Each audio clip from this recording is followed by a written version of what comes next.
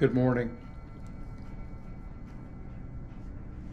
My name is Jack Womack. I'm one of the pastors at Hope Community United Methodist Church in Pasadena, Texas.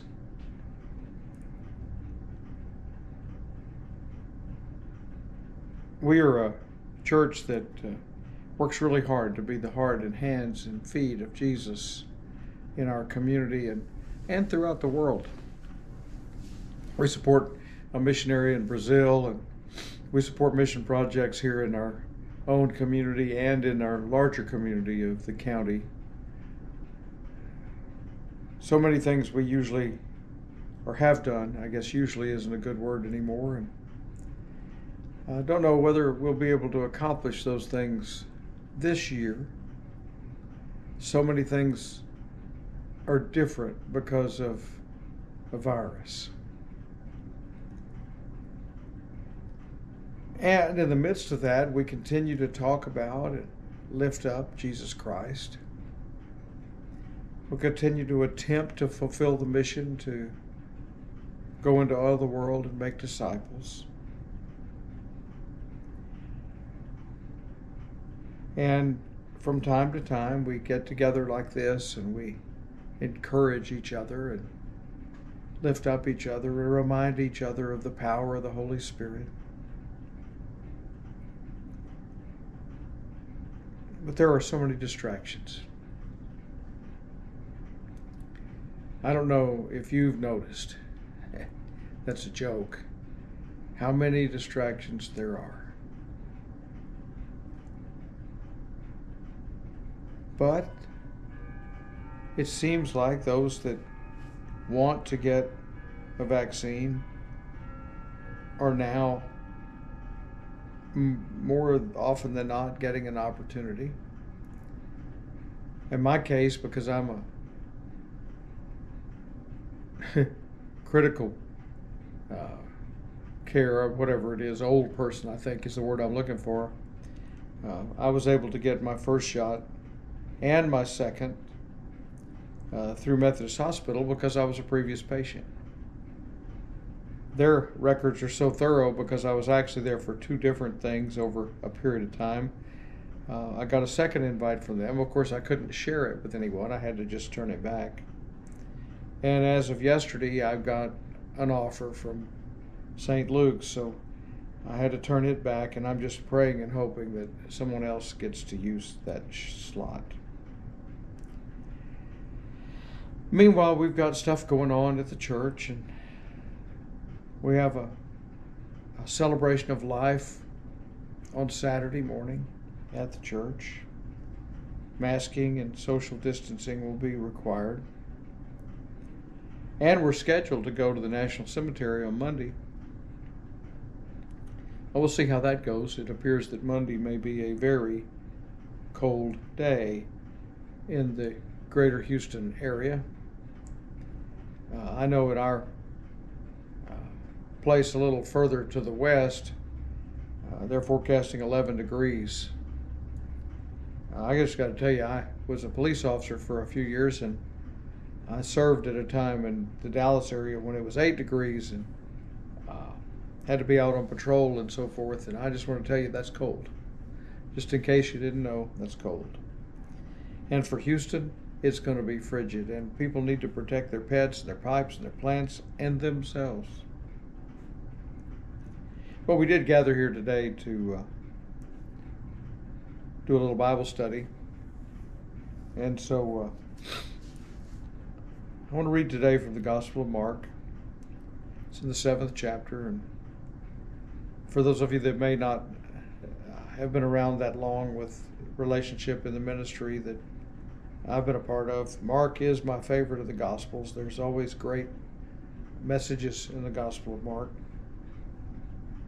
Today it's in the 7th chapter. It begins with the 24th verse. From there he set out and went away to the region of Tyre. Other ancient authorities may have said Sidon. He entered a house and did not want anyone to know he was there. Yet he could not escape notice. But a woman whose little daughter had an unclean spirit immediately heard about him. She came and she bowed down at his feet. Now the woman was a Gentile of Syrophoenician origin. She begged him to cast the demon out of her daughter. He said to her, "Let the children be fed first. For it's not fair to take the children's food and throw it to the dogs." But she answered him, "Sir." Others may have translated that to say, "Lord," or even others might have just said, "Yes. Even the dogs under the table eat the children's crumbs." Then he said to her, "For saying that, you may go. The demon has left your daughter." So she went home, found the child lying on the bed, and the demon gone. May God add his blessing to the reading of this, his holy word. We might read a scripture like this and say, what was up with Jesus? Is he God? Did he come to save the world, or did he only come to save some? What's up with him telling her no?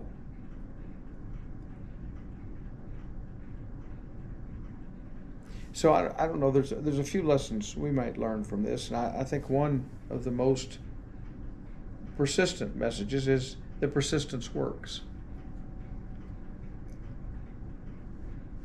I remember some 20 years ago answering God's call to ministry. And me, like so many other people that I know, and like Peter in the Bible, I looked at the plan and jumped in with both feet. I resigned from my secular job.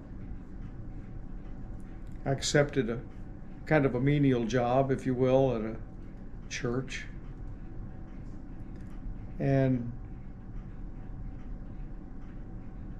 without really giving it any thought that it might not work out, I sent an application in to seminary, wrote them a little paper, and whatever fees were needed to be submitted, and expected to be accepted, and go to seminary and become a Methodist preacher.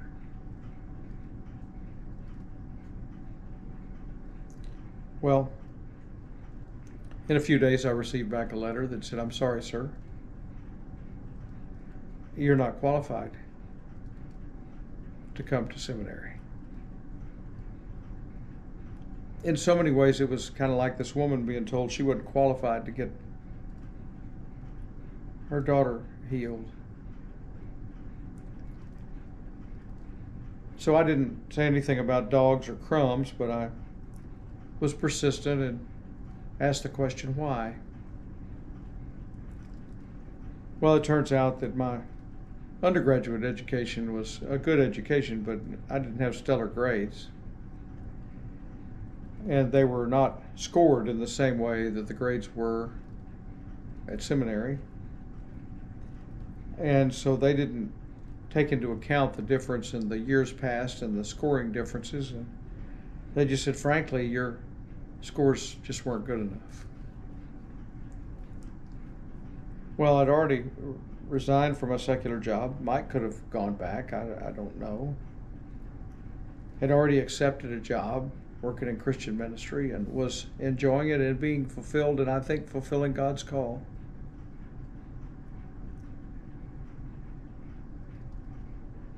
And so much like this Syrophoenician woman, I continued to say, why?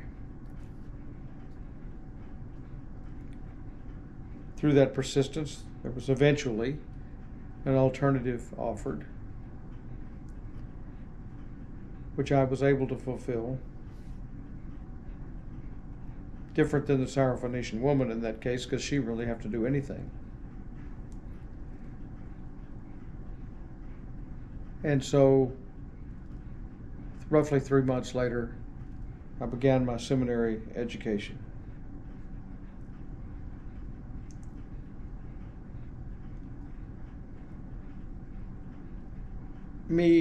I, like the Syrophoenician woman, heard God calling, knew where the results or successes could be found, didn't know how to get them, but never took no for an answer. Now you might say, well, yeah, that's great, preacher, but so what? Well, as time passed, I've been able to be a part of families with weddings and marriages. I've been able to be a part of families through the grief and loss of a loved one. I've been beside the bed of a dying person, and I've been a part of innumerable baptisms of babies coming into the world. All I know is that if you're committed to be a Jesus follower, Jesus will use you if you let him. Jesus used the Syrophoenician woman to show us that the saving grace of Jesus Christ is obtainable. No matter who you are, no matter your gender, your race, those things become way less important when it comes to the business of Jesus removing the demons of our life.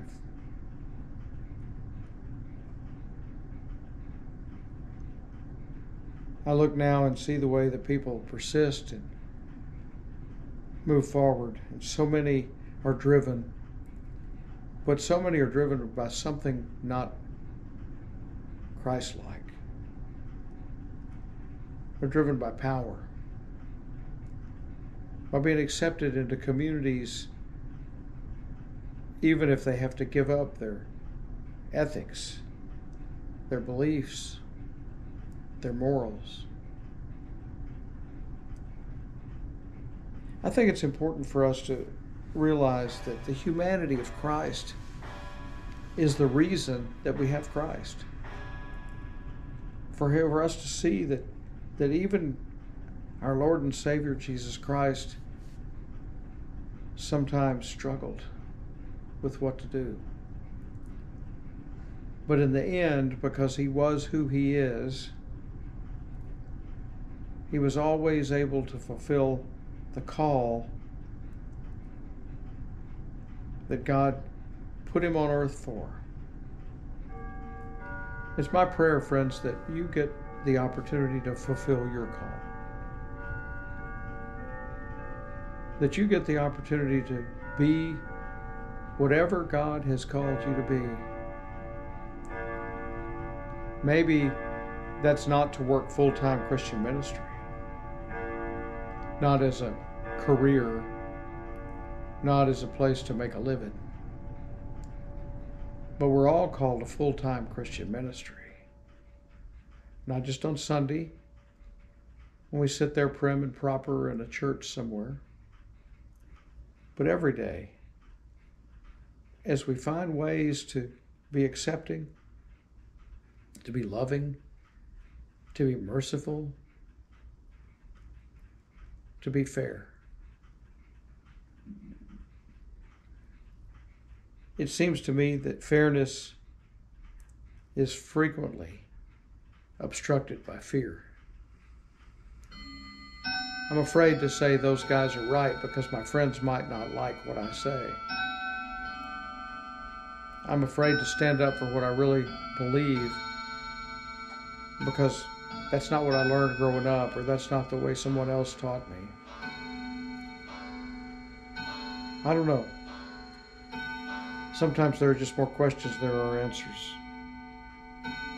But I know at the end of the day, what we pray for and what we live for is that by being persistent and telling God, no matter what, we want His blessing, His love, His favor.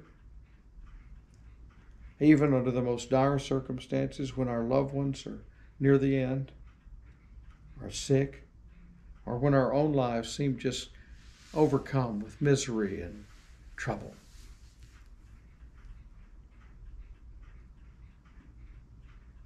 If we could just keep going back to the Lord, asking for guidance and for healing,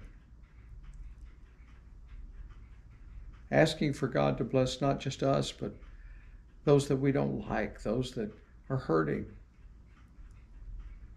Right now with this virus, I pray that people can focus on what's good in the world, the hope of the world, the ways in which good things happen even in the midst of all of this craziness. Many of you have heard me say, and if not, I'll say it now. This is the time, I think, that God called us to live. Not so that we can live through the misery and the inconvenience of masks and social distancing, but so that we can live through the times of masks and social distancing and the fear of a virus, to show the world that we place our faith in the God who sent His Son to become God on earth for us, to show us what it's like to be a follower of Jesus, to make a difference in the world, and to truly be the heart and hands and feet of Jesus Christ in this community, in our families, and throughout the whole world. The Syrophoenician woman, she didn't ask for anything for herself. King Solomon, when he went to the Lord and the Lord said to him, "What can I do for you?" he didn't pray for wealth. He didn't pray for success. He prayed for wisdom. Now God gave him wisdom. And because he was selfless, he wasn't looking for things for himself. God also gave him success and comfort. I believe God will do the same thing for you. And I pray that today, if never before, you'll approach this day, the most important day we have to live, with the power of the Holy Spirit, with the teachings of Jesus, and the knowledge that God, our Creator, created us for good.